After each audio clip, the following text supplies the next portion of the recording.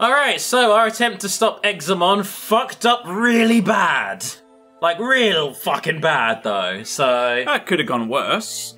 It could have. More than one of our allies could have died. It could have been raining. We could have got wet. That would have also been unfortunate. Yeah, okay. It's another thing I'll give you. Apparently we're sending in the military to try and deal with this motherfucker. Ain't working. Civilians just stay out of sight. Throw EMP grenades. Game over. You may have cracked the code already. You may have completely dismantled Cyber Sleuth, but I think I brought this up before. How do you know if the world's becoming part digital now, then EMP grenade is not just going to wipe out a big chunk of reality now? What happens when you just throw a normal grenade? It destroys things. You're not wrong. Actually, you're very much not wrong. I guess now an EMP, like a long-range EMP, would now be a nuke. It would basically function like a nuke now, if anything in that range is dead. Ooh, I hope no one's watching this video and does that. Well, first our world would have to become part digital, so there's that element. I'm working on it. You take an extension cord, you plug it into your mains in the wall, and then you plug it into a tree. Oh, I see. Alright, and that gives you Lord Drasil. To be fair, I feel like Mark Zuckerberg would get us there if he could. I feel that's the kind of thing he would do with his weird fucking robot face and his very unethical practices. He would do that if he could. Yeah, he goes to Frost Garden Centre to research your family tree. The most random things to reference. You go for a really local garden centre. Fair enough. Which is bullshit, because they used to sell tropical fish there. And they stopped. Why'd they do that? Because not enough people were buying fish. Maybe because it's a garden centre. And they were like, maybe you should go to an aquarium for this. Yeah. Yeah, that's probably it. But I used to get my fish, like, dirt cheap there. Oh, for real? Because the guy I worked with was mates with the guy who run the fish bit. Anyway, Digimon. Yes, back to the Digimon. Away from our fish conversation. I do like the little interactions. I like that Yuko is now like one of our main mates, one of our party members, because I do like the interaction she has with us. She is like, not the voice of reason, but she's like the stoic straight man out of all of us. She's like having Luke around, isn't she? She's like not really wanted, just kind of there. No. Well, you say that, like... Until he turns evil. Well, yeah, of course Delta Rooney will turn it. He does turn evil, but... No, I'd say in this, like, I'm not making comparisons to real people, but Yuko, her friendship with us kind of wavers in this episode. Because at this point, she's on a little bit of a, you killed my father, prepare to die kind of streak. She really wants to kill Crusadermon now. I've been there, done that. What, wanting revenge for your father's death even though your father's still with us? When I killed someone else's father. Oh, and then they just made a whole thing of it, and they were like trying to duel you to the death, and you're like, you'd managed to throw a fucking throwing knife right at their chest, and they just kept going. It's like, what the fuck are you doing? I mean, what was Dad doing on a zebra crossing anyway? I was trying to like Princess Bride this, like pushed it towards that reference. You just made it you just made it feel more real. I don't know how to feel. But he was in a black and white suit. I didn't see him. He blended in. He's like a chameleon, but for dying. Oh dear. I like that footpath to get across roads in the UK are all named after animals. Oh yeah. We've got the pelican, the penguin, the zebra. All animals that you would love to run over. Alright, so this is some wild shit. So here we are in a new level of Kowloon. We're actually on level 5 now, the deepest we've gotten with it. Cool. And the only thing in this level is a big fuck off wall we cannot pass. So here we are to try and provide some help. Trying to tell Yuko to calm fuck down. This is fine. Yeah, you know, we got this. And she tells you to fuck off, actually. I'm getting my revenge. You can fuck yourself if you think you're going to stop me. And I kind of like this. I like that you, even though we did the whole, like, saving her and pulling her out of a depression kind of arc, she's still pissed off, and she has the right to be pissed off, and she's taking it out on us. The moral of the story is, if your friend's depressed, don't try and pull them out of it? Well, no, because then we'd be all super dead. we'd have been murdered by a giant enemy crab if that had happened, so... Yeah. So now it's a question of, do you help your depressed friends, or do you get killed by a crab? You try and help people, and sometimes you get backlash from people when you have good intentions, and that's fine. Advice from David. There you go. But even here, she's like, yeah, we're not friends. I'm the CEO of a company. I have my own shit to deal with. We are not friends. And I'm like, I was there with you when you were grieving for your brother. Like, Yuko. You and I are not friends. Like, just straight up telling you that. And I love this response. I love Takumi's default response here. Oh, anyone who would tell me that I'm not their friend would probably make a good friend. What the fuck, Takumi? Only a friend would act unfriendly to me. Yes. Yeah, I like you. You tell it how it is. I like you for that. I respect that. Takumi just got a big goofy grin on his face, and she's not dealing with your bullshit right now. She's like, I don't want to fucking deal with you. I'm mad at the moment. Oh, do you know who else wouldn't be fun to deal with right now? Curly Dick? Yeah. Absolutely not. Oh. Here he comes. Guess how long he talks about eaters for? I'm gonna put the headphones down. I'll see you next week, David. Oh no! That's enough recording today. Bye-bye. Dan, it's fine. I found a way around it in terms of editing. It's fine. Do not worry. But here's the real kicker. Obviously, we've established at this point that Suedo is not our friend. He's turned Arata into an incomprehensible eldritch nightmare person. So, you know, obviously we shouldn't trust him. Here he is. This is an alternate universe where Suedo, you know, compresses his thoughts into small and brief sentences so that he's actually summarizing shit. Imagine living in that world. Yeah, but even though he's clearly not on our side, this is where he makes a case for himself and explains, you need me to progress, and we do.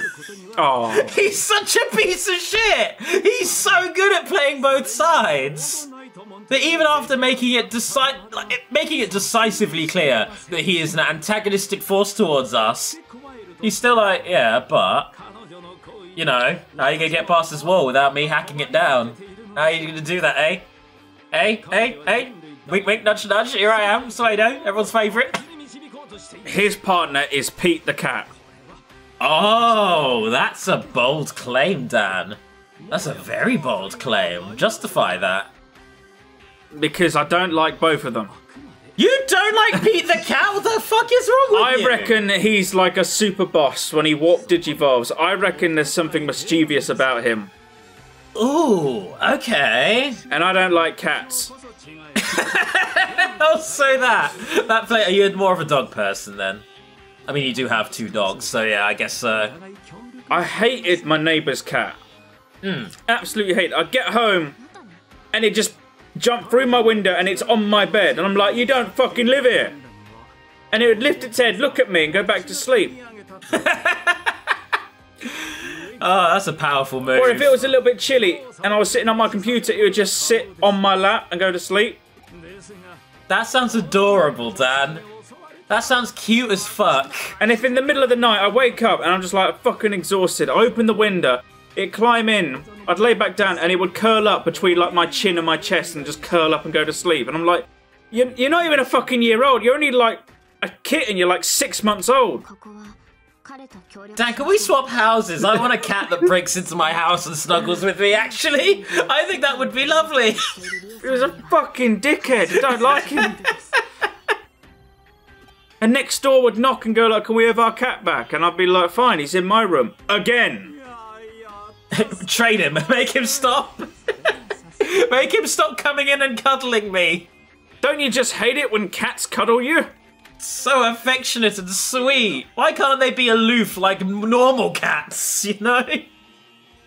Alright, well, Suedo's knocked the wall down. This would be the point where I then turn to Suedo and start punching fuck out of him. And then leave him to, like, bleed out on the floor. But I guess that's not our course of action.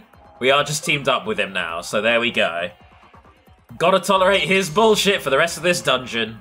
It's like how you put up with my bullshit every recording. Yeah, pretty much. Yeah, sure, why not? I'll show you my curly dick.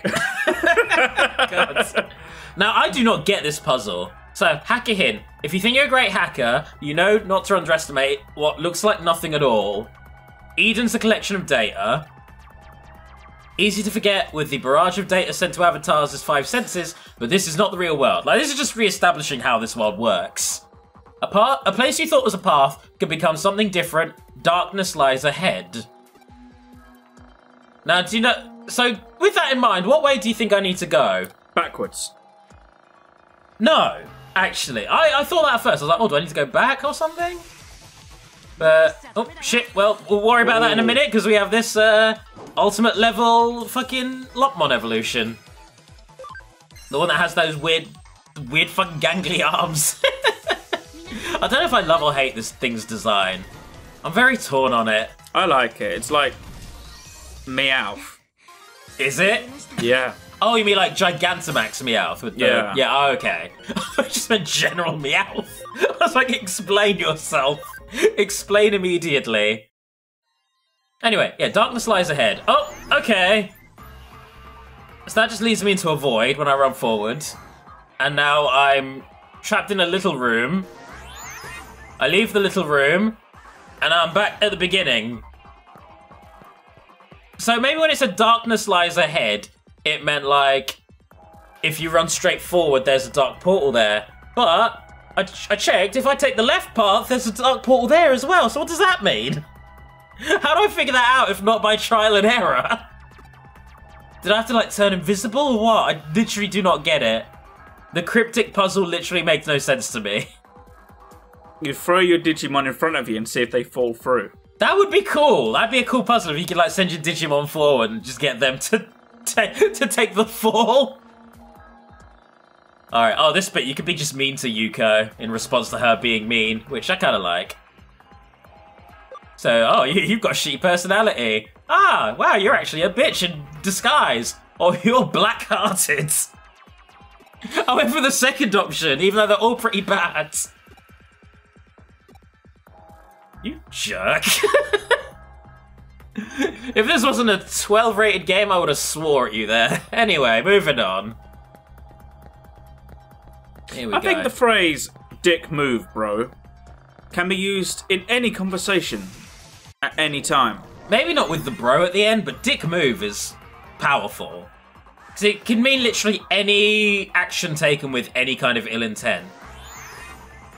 It's a very generalized term for an uncool thing to do. So you don't think adding bro at the end would work? Or some people aren't bros. If you say to like a girl or a non-binary person, calling them bro, it feels weird. I think if you do it to everyone, like how I call everyone son. You do that, including your father, which is weird as hell. Yeah, when he comes in, hello, Dan. Hello, You're right, son. You're right, son. And he always stops and looks at me awkwardly. That's the only way to respond, really. So we have another one of these code scan puzzles. I'm like, maybe this one will make more sense. So let's see what this one says. Nothing ventured, nothing gained. If you think you're a great hacker, you won't hesitate to go anywhere, even places you thought were dangerous. We're hackers, aren't we? I don't know if it's telling me, alright, jump into the black holes now? An off-limit path or a secret door? Those restrictions don't apply to us. No one tells us what to do. I do not get what this is getting at. Go to the women's bathroom. No. It's not that. And you can't do that, unfortunately. I've tried. There is a pair of toilets in the Nakano Broadway, but... Oh, you mean the game? If we meant real life, no. You tried it. So anyway, here I am just like, okay, well... I just ran forward and I didn't hit any dark holes, and I'm at the end of the dungeon now. What was the point of that whole text log? What was it trying to convey? Well, what's she gonna become? Oh yeah, I'm actually de-digivolving her back to Lady Devimon, who's always good, always nice to have around. Yeah. And I'm actually going to raise Lady Devimon, boost her cam up to 100, fuse her with Angelwoman, and have my own Mastermon as well. Oh, good, you can have your own. Yeah, exactly. Now that we've seen her in the cutscene, she's now unlocked for us to just get. We can get her now. Anyway, we have another Royal Knight here. Hello! What is that? He looks like the Iron Giant from Final Fantasy X, but if he were much less intimidating and goofier. Digimon with huge spear. I am Craniumon. You shall not pass. Ah, fellow Lord of the Rings fan, I see. I love Tolkien's work. I saw that and thought, and my first thought was Skeletor on Halloween.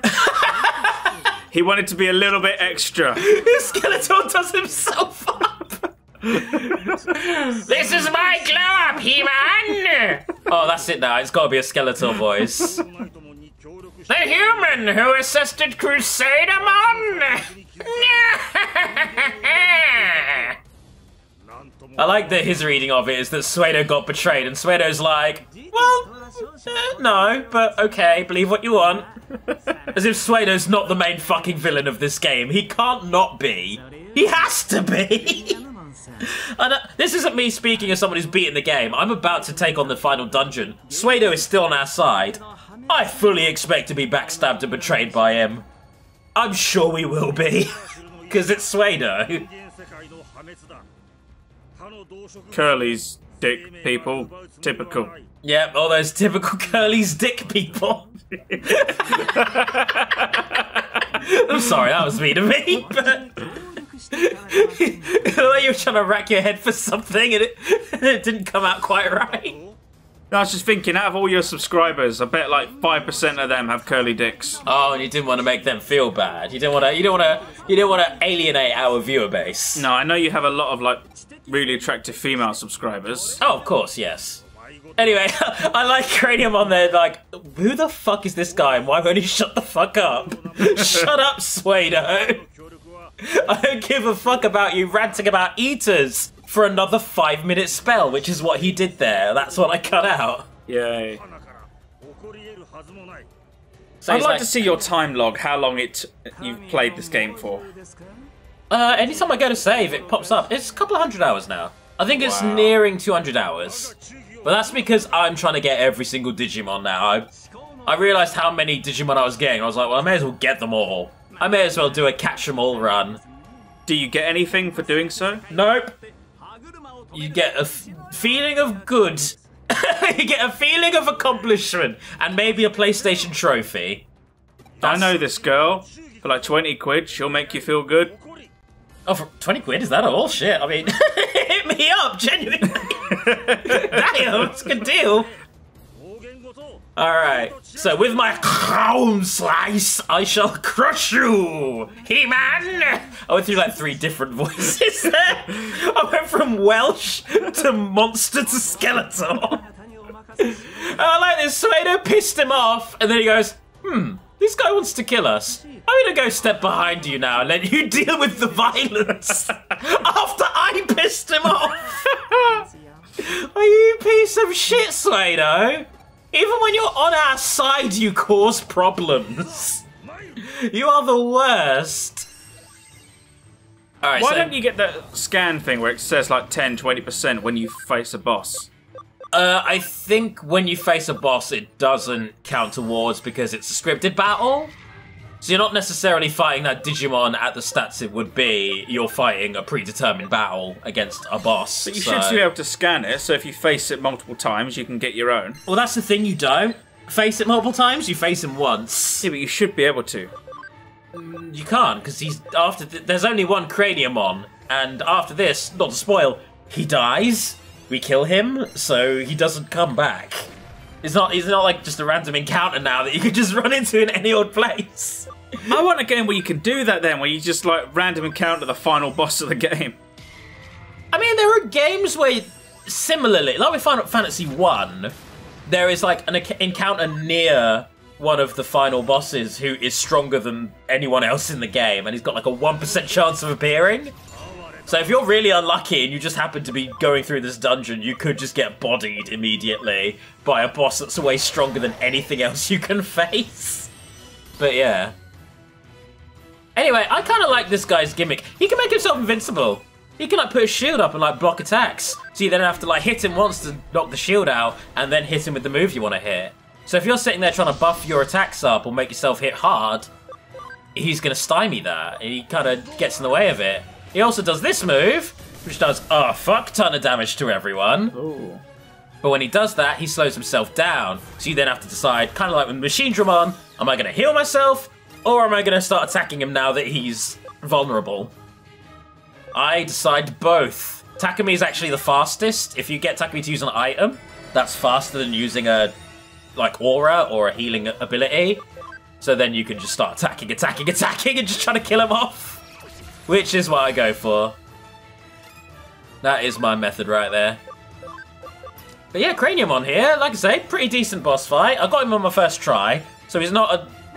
Maybe not for me, but he doesn't seem to be quite as hard as the other Royal Knights. But he definitely has his little perks. There are little moments where he had me sweating, so... He's earned his Royal Knight title, is what I'm saying. He deserves to be considered a knight. Going by my judgment of him, at the very least. Couple more quick blasts to the face. Oh, yeah, that fucked him up real good. Oh, that was a good one. Yeah, the only reason that actually was so effective is because I've used Bug on him to swap his weaknesses and strengths. Because my old team were pretty bad against him, then I realised, oh, if I just swap you, if I invert you, then all my guys are good against you. This is much better for me. Should have done this earlier, but whatever. Get dead. And he's actually dead. Most Royal Knights will get to 1 HP, and the battle fades out. That was him actually dying. We have killed him. So, fucking rip, man. You were just doing your job as a knight, I guess. And now you're dead. So, there we go.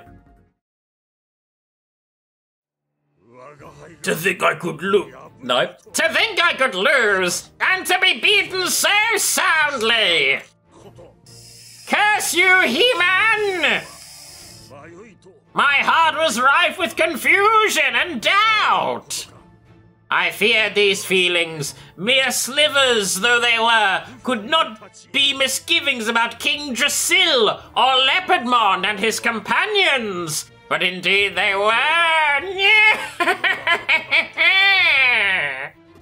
So he's having his moment of self-reflection here, just as he's about to die. Suedo's like, good, you understand now, you are an independent person, and now you die, now you perish. This is fine. You have free will, and that's all I care about, not whether you live or die.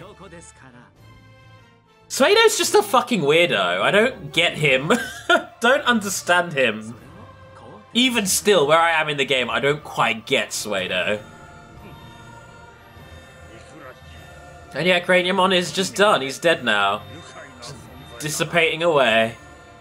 Returning to the Digiverse, I guess. You are beyond my comprehension! Do you think they studied at Digiversity? Sure, Dan, why not? Whatever makes you sleep at night. I like this as well. Yuko is like, you're acting sad that he died, but you wanted him to die. You planned for this. He's like, yeah, doesn't mean it's not sad. Yeah, I killed it. Yeah, we killed him, but we can be sad about it. That's fine. Anyway, we fuck up that thing, and now Examon has lost his source of power.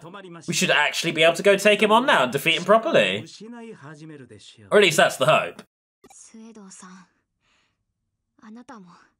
I like this, Yuko threatening to kill him. If you killed my father, I will repay you on that one.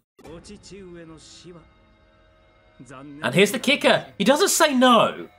He says, oh, his death was a tragedy. He's one of the few men I respected. Didn't say he didn't kill him. Doesn't say, oh, I didn't kill your father. That's all he's saying. He's very clever with his words. I still regret I was unable to halt Crusadermon's rampage. I know the pain of losing a family member, all with a big grin on his face all throughout. They're related. Who's related? Oh, you think... Suedo and Yuko. What if they're related? Ooh, okay. That's an interesting one. That's very interesting. Can you justify that one? They're both wearing black and white. Yeah. They both have curly dicks. Incorrect. Hers is inverted. No. Incorrect. Not true at all. Feel free to bleep that out. No, fuck, I'll keep it. But yeah, Suedo here seems to have some baggage. He seems to have some bad memories that he doesn't want to confront. And his vision, his big goal is that all humans will be free from sadness. He's actually Izzy from the first Digimon series. Alright, your speculations are getting really wild now. I don't know what to even take with that one. We must drive out the grief from this world. All grief should be gone! Like, this is just a full-on RPG final boss speech. Like, Suedo, the mask's just completely off now, isn't it?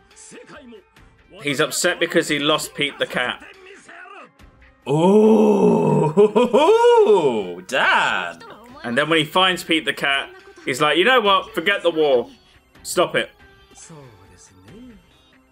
That would be fucking... do you know what? I'm going to say that you're wrong, but that would have been awesome. You're wrong, but I actually like that more than it does go. I think I love that idea.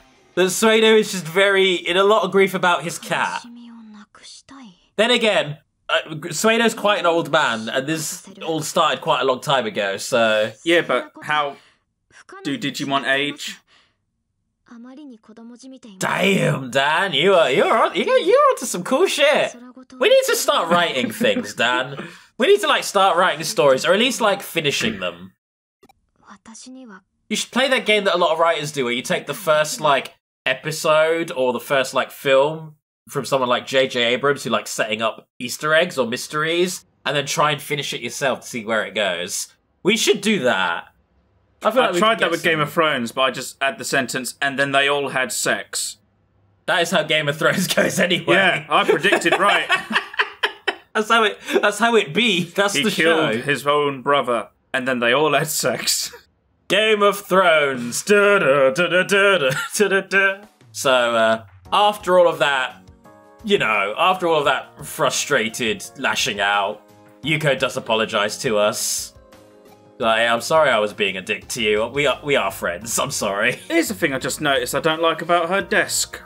What about it? Why is her monitor and that so far away from the front of the desk? Because that's bad for your eyes to have it right up to your face. Yeah, no, but that's like way too far. Look at the size of her compared to the desk. That's inversely, look at the size of the monitor. That's a fucking big monitor. Yeah, but it's still you wouldn't want that too close to you, otherwise it would actually be like a nightmare to deal with. Yeah, but she's got like glasses. They're not binoculars, they're glasses.